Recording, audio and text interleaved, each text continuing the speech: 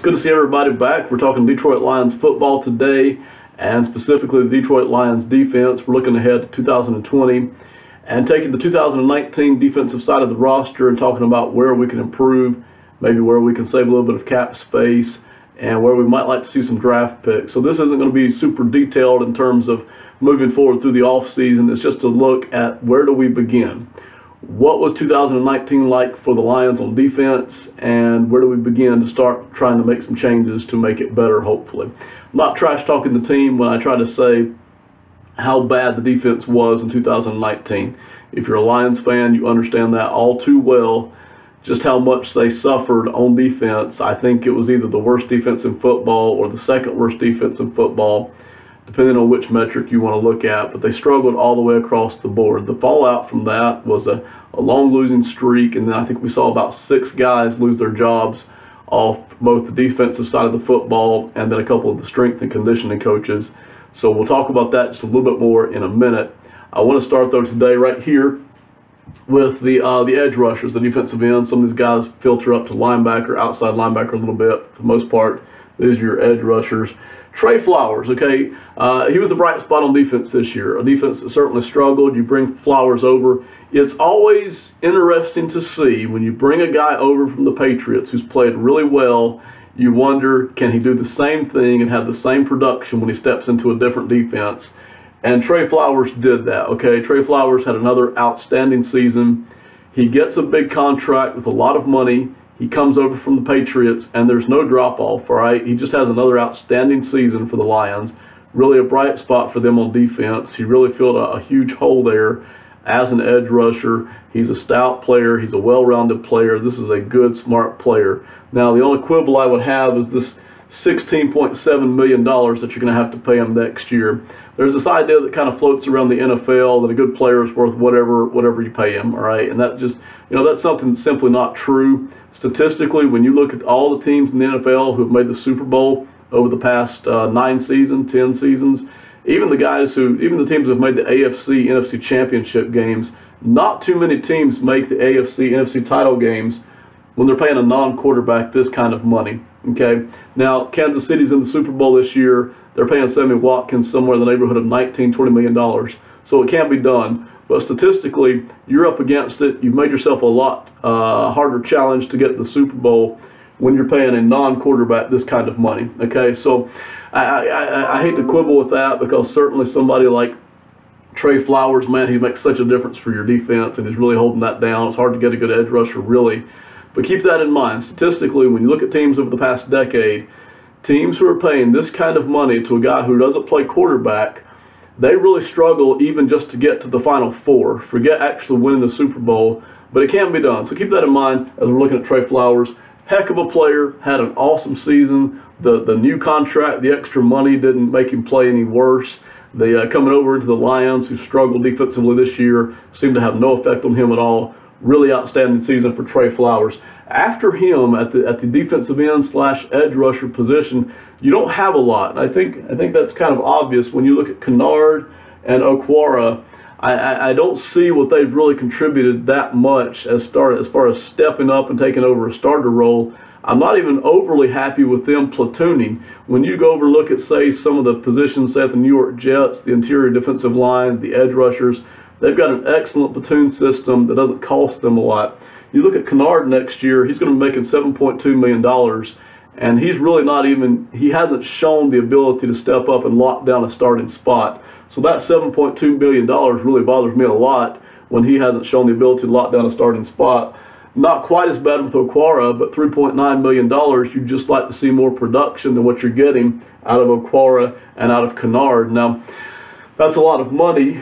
For $3.6 million, you could cut both of these players if you wanted to, Kennard and Okwara. Why would you do that if they're good at, being backups? Because you could save in the neighborhood of about $8 million in cap space by doing that. So I especially with Kennard, I wouldn't be at all surprised if that's something the Detroit Lions don't do. Just release him and you clear about $5.5 million in cap space just right there. For somebody who seems to not really be able to hold down that starting spot. It's arguable whether or not you want to release Okwara and get about $2 million in cap savings there, but it's certainly something I'd think about. Bryant, of course, just drafted him. He's a bit of an unknown. We'll see what he can do in the future. He's only costing you $776,000, so Bryant will be staying and competing for some kind of a job.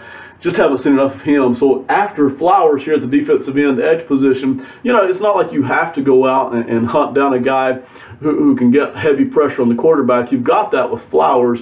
But what you would like to see is somebody, whether it's the draft or just a veteran comes in off free agency, somebody who can hold up better against the run, somebody who can get some pressure on the quarterback from time to time, play to play. That kind of a player is what you really need to step up here, and I don't think you've got that guy on the roster right now at the moment. I think Bryant is still a bit of a developmental project. I think he's got a lot of athleticism. I like his athleticism. I think he's got a ways to go, though, before he can step up and hang on to that starting job. So that's kind of what you're looking at there, especially when you're paying Flowers $16.7 million. It's kind of tough to start having $4 million and $7 million. All of a sudden now, in just 3 defensive ends, 3 edge guys, you've got the 10, and you've got about $28 million locked up in 3 guys, okay? So I really would expect the Lions to start to back off of that financially right here at defensive end and edge. You move over to the interior defense. This is where all the defensive tackles and the big guys live. You got some good players, but you've got a free agent to think about here, and that is, of course, A'Shawn Robinson, okay? He only cost you $1.7 million last year, didn't cost much at all. The problem with Robinson, let me go ahead and address this now, and I think one reason that you did see several of the defensive coaches get let go this year is that, in my opinion, there were at least 5 guys, I think maybe 6 guys I have marked with the red arrows, 1, 2, 3, and then these 3 guys here. I think you had 6 guys on defense who had a career worst year. In other words, they had a pretty steady minimum, pretty level steady of play that they have been producing over the past 2, 3, 4 seasons. And there were 6 guys on defense this year who just fell off a cliff in their performance. And A'Shawn Robinson was one of those guys. Harrison was another guy. I hate to put Harrison in there because the age is starting to creep up. You wonder if age is a factor. But certainly with the other guys, age is not a factor. You got Robinson, you have Tracy Walker, Justin Coleman, Darius Slay, Rashad Melvin, especially Darius Slay. You've got 6 guys there on defense whose performance had been fairly consistent. And when you looked at the Detroit Lions heading into this season, and the defense that Bob Quinn had put together, I think you had every right to expect that this could be a middle-of-the-pack defense, a pretty solid defense. Not a top 10 defense, not a championship caliber defense, not a playoff caliber defense necessarily, but I think you had every right to expect when you looked at the defensive tackles and Trey Flowers and the cornerbacks that they had, I think you had every right to expect that this would be a solid defense, okay? And instead it was maybe the worst in the NFL, if not one of the worst 2 in the NFL. And you know, you look at 6 different players who had career worst years, and you start to understand the front office's frustration. Now, I don't like the idea of trying to kick Patricia out after 2 seasons, but I certainly do think that you've got a right to ask, hey, what are you teaching these guys on defense that all of a sudden 6 guys who have played very well over the past 2 or 3 seasons all of a sudden had basically their career worst years. And we'll see more of that in a second. But A'Shawn Robinson is one of those guys, okay? Robinson's a guy who can hold down a starting spot. He can hold, you don't want him being your best defensive tackle, your best interior guy. He's got to hold down a starting spot, but he's going to be a free agent. I think he's going to make more money on the free agent market than what the Lions really want to pay him. So I don't expect Robinson to come back at all. I think we're going to see him depart for free agency, and I think the Lions are going to allow him to do that. I wouldn't expect to see a lot of money being thrown at A'Shawn Robinson. After Robinson, we'll come back to Harrison in a second. After Robinson, the talent starts to fall off with Atkins and Kilgo, but you've got Hand right there, and we really haven't seen a lot of Hand enough to really give us a good feel for whether or not this guy can be a star in the league or whether he's going to be a bench warmer in the league, okay? Hand's got a lot of potential. He's got the talent. He's got the athleticism, but he hasn't shown that yet. Of course, they had the injury that hindered his progress a good bit. Only $831,000. So I think the hope there very much for the Lions is that Hand will step up and take one of these interior defensive tackle positions, or at least be able to platoon and really start to see some production out of that in his 3rd season. So Robinson will be gone. Hands should step up in some way, get more production, and then Kilgo is a free agent. I think he'll be gone. Atkins coming back for $585,000, not much there. You go back to the top of the list here, Harrison. I mentioned that he had one of his worst seasons ever, probably his worst season ever. He has been a stud in this league for quite a number of years. Probably one of the most underappreciated players in the league. And listen, there's a lot of underappreciated players in the NFL. This is one of the most, okay? This is a guy who has been a very good player in the league for a very long time. And he played so poorly this year that you start to wonder, is age creeping up here? Or did he just also become one of these guys who struggled this year because of something that the coaches were teaching on defense, or because the scheme wasn't right, okay? So I think that's a big question for Harrison. And, you know, if you're, I advise you guys to watch Brett Coleman or Samuel Gold, or listen to Walt Deptula sometime. If any of you guys is listening, Samuel Gold, Walt Deptula, Brett Coleman, I would love for you to put together a video and show us exactly why Detroit struggled this year. We know they did. We know they were pitiful in a lot of areas, but why exactly did the defense seem to have a pretty good amount of talent coming into the season? Why did we see so many guys have just absolutely their worst seasons ever? Okay, going from Harrison and Robinson, and especially over here to Darius Slay. Was that something that the defensive coaches were teaching the players, or was that a scheme where a lot of guys just weren't fitting in? What was happening there? I'd love to see that. So if you guys are listening, hit me up with that. So Harrison had again a career worst year, and the question is it age? And if it's age, then we need to let him go, okay? Because he's making $11.7 million next season, and I can let him go for a dead cap hit of 5 and save $6.7 million to spend on somebody else. Now, if I'm going to throw all the blame on defensive coaches this year for having a horrible defense, and I think Harrison still has a couple more seasons of the elite football, maybe the elite, very good football we've seen from most of his career, then I'll be bringing Harrison back, because he's absolutely a lockdown starter unless age has started to kick in. So I think that's a big question the Lions front office has to ask themselves. With Harrison, is it age or was it scheme this year? Was it a defensive problem there? So that's your defensive tackle position. If Harrison's coming back and playing good, you feel good about that spot. If he's not coming back, you have a ton of question marks here, because Robinson's a free agent and Hand is a young guy that we just haven't seen step up production-wise yet. He's had the struggles, and then he's had the injuries as well. But I think they would like to see Hand really step up there, make you feel a lot better about defensive tackle. Hopefully Harrison's problems will be solved simply with some of the new coaches that are stepping in on defense, maybe a little bit more attention to the defensive scheme.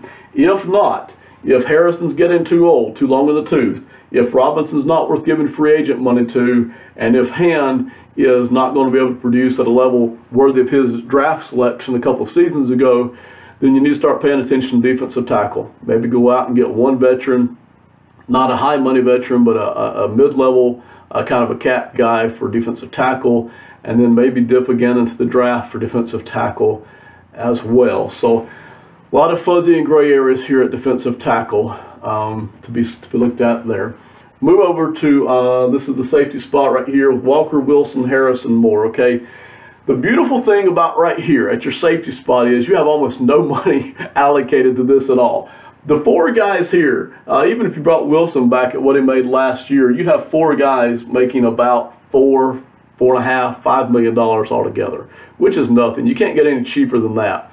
The Lions can't have any less money invested in safety than they currently have, okay? So whatever you get out of safety, and you got a little bit of production last year, anything you get out of safety is a great value. Now, are the players worth having? You start off with Tracy Walker. Walker is a guy, again, who had a career worst season. Now, he's never been a great player. He's never been a stud like Harrison, but Walker has had some productive seasons and is a at least somewhat mildly capable starter in the NFL up until this season. And for Walker, I've still got him listed as a pretty solid player, a grade 3, a guy who should be able to hold down a starting spot, but he's only making $941,000. So he'll be back this year. He'll be competing for a starting spot. You would like to see him go back to what he was before this season. After that, though, with Wilson becoming a free agent, I don't think the Lions will bring him back. Harrison, Moore, you really need to add somebody else at safety, okay? No matter what you do at defensive tackle, no matter what you do back here at defensive end financially, the Lions definitely need to do something here at safety, okay? Because even if Walker goes back to what he was, which is a pretty decent starter, I don't think anybody else up here right now, even though you're not paying them a lot of money, somebody else needs to be put in at safety, whether that's the draft or free agency, and it's up to Detroit. Something needs to happen here at safety. They need to bring in another good guy here. I would like to see them use a draft pick on that, but a draft pick does take developmental time. That's where the pressure starts to kick in. If you're Bob Quinn and you're Matt Patricia, you know that you're on a short string, especially Patricia, but Quinn also, okay? So there starts to be a lot of pressure here, and instead of trying to wisely invest draft picks so Detroit continues to try to get better over the next few years, it's easy to want to start throwing money at people, okay? Because it's like, okay, we just got to get better this year. We've just got to at least make the playoffs. We've got to save our jobs. And so the attitude in the building starts to change. And I don't think that's always a healthy environment for these guys to be in, because like I said in the last Lions video, there's always a lot of stress up front anyway for anybody in the NFL. So need to do something at safety. Like to see a good young draft pick put in here, maybe a first or second rounder, and maybe put in a veteran safety here as well. Move over to the linebacker spot, okay? Linebacker's a mess, in my opinion. Some of you may like Davis, some of you may not. Tavai has shown a good rookie season. We still need to see more. In my opinion, linebacker's a bit of a mess, and that's unfortunate because the Lions have put some draft picks in here, okay? Over the past few seasons, Detroit has invested some draft picks over the past 3 or 4 seasons into trying to get the linebacker space very good, and they just haven't yet stepped up. Davis is a tricky one, okay? When you look at Davis, here's a guy who makes a lot of tackles, but keep in mind that defenses typically in the NFL, they funnel everything to the middle. They don't want everything getting broke out, and linebackers have the chance to tally up a whole lot of tackles. In Davis's case, he's not very good in pass coverage. He's not very good at getting pressure on the quarterback. He's not very stout against the run, and he's not even average at all of these. If he were average at each of these categories, you'd have a pretty good player on your hand. The fact is, Davis is actually below average in all these categories. So even though he has a lot of tackle totals, when you go back and look at the videos and the films and the games, you realize that he's struggling in almost every area of defensive football. So when you have Davis, and he's only making $3.5 million this year, so he'll be sticking around. But the question is, am I okay at starting linebacker or am I not? And I think if you're Detroit, you look at the linebackers and you see, I'm not okay at starting linebacker. Now, moving back up to Tavai, he'll only make $1.6 million this season. He had a good rookie season, but he did not have the kind of year where he could just lock down that starting job. So you hope during the next offseason that he develops a little bit more and he can hold down at least one of those starting linebacker jobs if you're Detroit, because he showed a lot of good things, but he's still a rookie. He still needs to show some more progress. So we don't have anybody, in my opinion, we don't have anybody for sure in Detroit right now who can just step up and lock down one starting linebacker spot, let alone both. And, you know, these days, most teams in the NFL are only using about 2 starting linebackers, even though certain schemes and certain games, they may go with 3 or even 4. A lot of defenses these days are really, you look at the total snap counts that the linebackers are getting, in most cases, you're only seeing 2 guys who are really getting the majority of those snap counts. So with Tavai, you've got a guy here that you hope can step up, but man, we need to see it. With Davis, we've got a guy here who starts a lot, makes a lot of tackles, but really truly struggles in almost every area of the defense. So you need to see more out of Davis as well.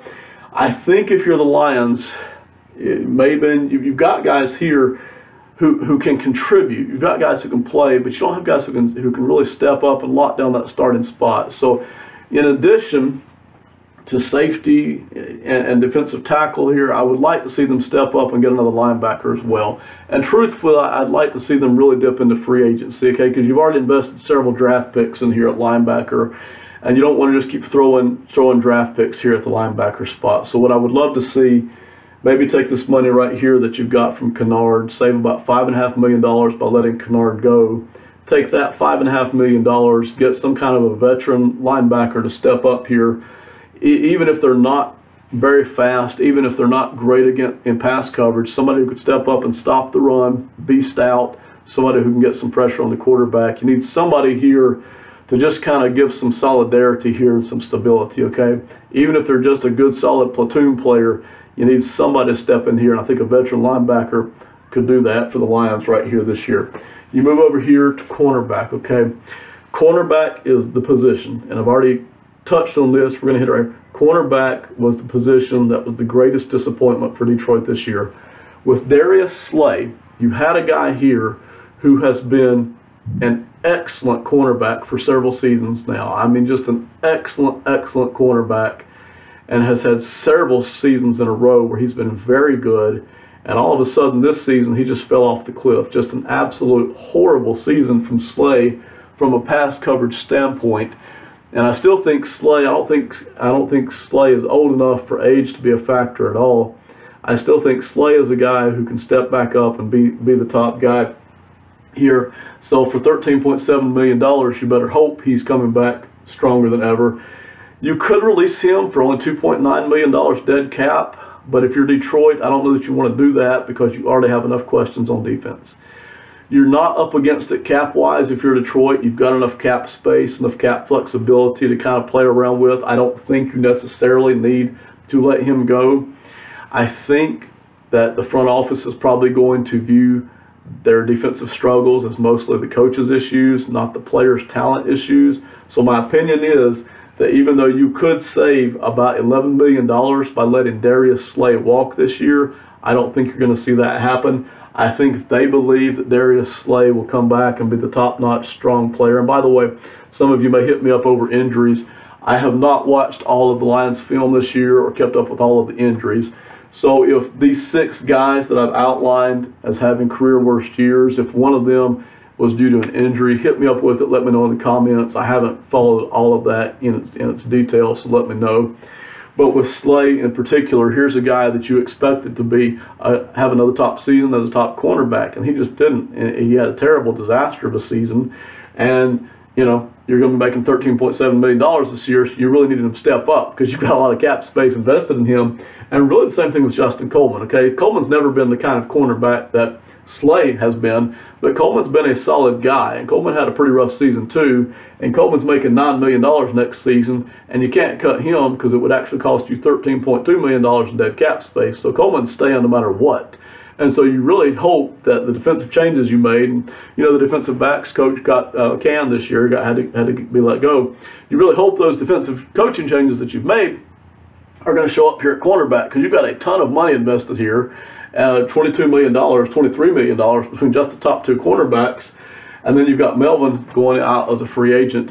I don't think the Lions will bring him back. I really doubt that. But you've got Agnew, Oruwariye, and Ford. You don't have a lot back here at cornerback. So if you decide to let Slay go, all of a sudden now you're like, man, we've got to get somebody else in here at cornerback. I think Detroit will probably stick it out with Slay and Coleman and expect them to revert back to the form that you saw from them in 18 and 17 and even back in 16 as far as Slay goes, okay? So a lot of questions here on defense. I think the front office and Bob Quinn believes that they had enough talent here on defense to have a solid season in 2019. That didn't happen. You saw 6 coaches let go. I think Detroit has enough talent here on defense to have a solid defense in 2020. I don't think they need to make major changes or major overhauls. I do think you need to have a few things you need to address. Your depth at defensive end after Flowers. I think you need to figure out who's going to be my starting defensive tackles, and if I don't have the defensive tackle I want on the roster this year, then I need to go out and get one. I do think they need another starting safety. I don't think he's on the roster right now. I don't think he was on the roster last year. And then I think here at linebacker, you need to bring somebody in. You need to bring somebody in at linebacker, a veteran guy or a rookie that you really love who's just a hard hitter, a big kind of an impact guy. You need to bring somebody back in here at linebacker. I think Detroit is set up, and I would have said this heading into 2019 if I'd done a video on Detroit, but I think Detroit is set up to have a solid defense in 2020. They just need to get the scheme figured out. They need to get the teaching figured out. They need to get it nailed down, okay? So I think that's it. I think we've covered about everything we need to cover for today. Thank you so much for watching. We'll see you next time. Have a good day. Bye.